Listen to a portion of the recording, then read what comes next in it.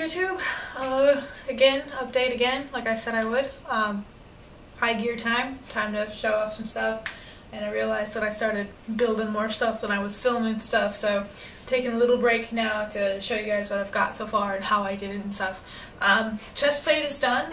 Some modifications still need to be made to the straps and such because it's quite loose there, but other than that, yes, these are done.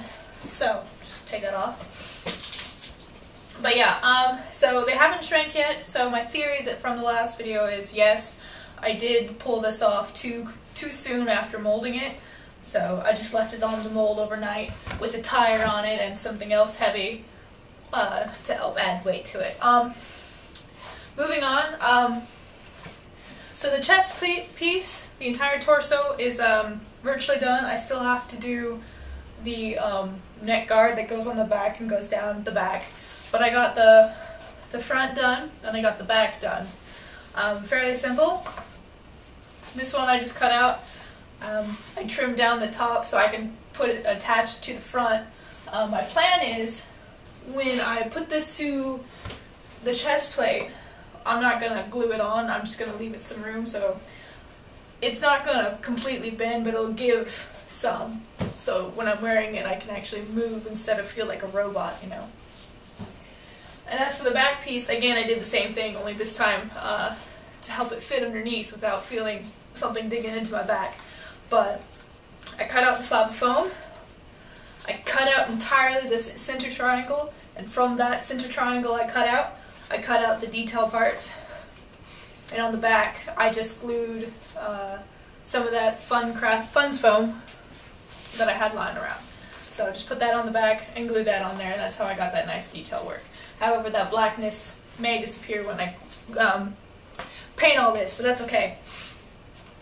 But, like I said, and this will go on the back, something like that.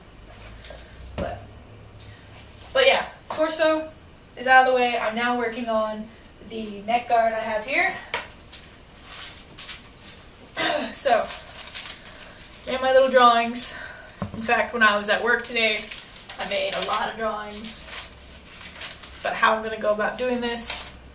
First of all, though, I got this done. So when I wear my chest armor, of course, this goes on here, and these parts I'm going to have attached with a loop and some Velcro to up here. So when I'm wearing it, of course, you know, just like the Mass Effect armor, it'll go attached like this. I'm going to cover this up with some of the Fun foam after I get a buckle of some sort or a loop to help attach that to. Other than that, that's what I'm working on. I have my lines here. Again, I'm going to do the same thing I did to this, to here, because as you can see in my little drawing here, the back is ribbed again with a design similar to this, only they go down. And I'm going to do that. I'm going to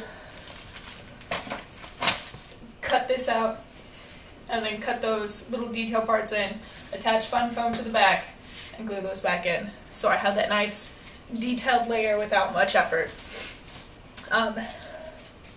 As for the glowy portions of the back piece, I have that covered. I would recommend going to it's either called crazywire.com or crazylights.com. It's where they sell EL wire. Now, it's a short term for what it's really called, electrical something something something. The word is too big for my IQ. But it's fun wire. It's like a little strip, like a little pinstripe strip that you can flex and bend and whatever and do with it, and it still glows amazingly. But I didn't do that. Around Halloween, I saw an outfit at Walmart. It was a costume that looked like this. A light-up costume, and it only cost me like $10 because it was half off when I bought it. And I was like, oh well, I can just do that and rip the wire off. Well, 4 hours later, I detached all of the wire from it. like I said, just go to crazywire.com and buy it. It's only like $30. On Amazon, I think you can find one with a battery attachment for $25, as I saw on Amazon, like I said. But I found this for $10, and the labor I put into cutting it apart's fine. But it does light up. But that's what I have going on. You're going for a walk, though. Alright. Don't let me out. I won't knock you out. Everybody say hi to my roommate. Bye. Alright. Bye. But yeah.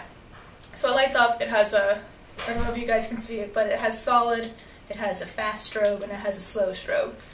So, for $10, I thought it was okay. And it comes with 3 separate wire parts to it, which made it a lot more easier in my brain to figure out how I'm going to do the back piece of the lights. So that's what I have that done.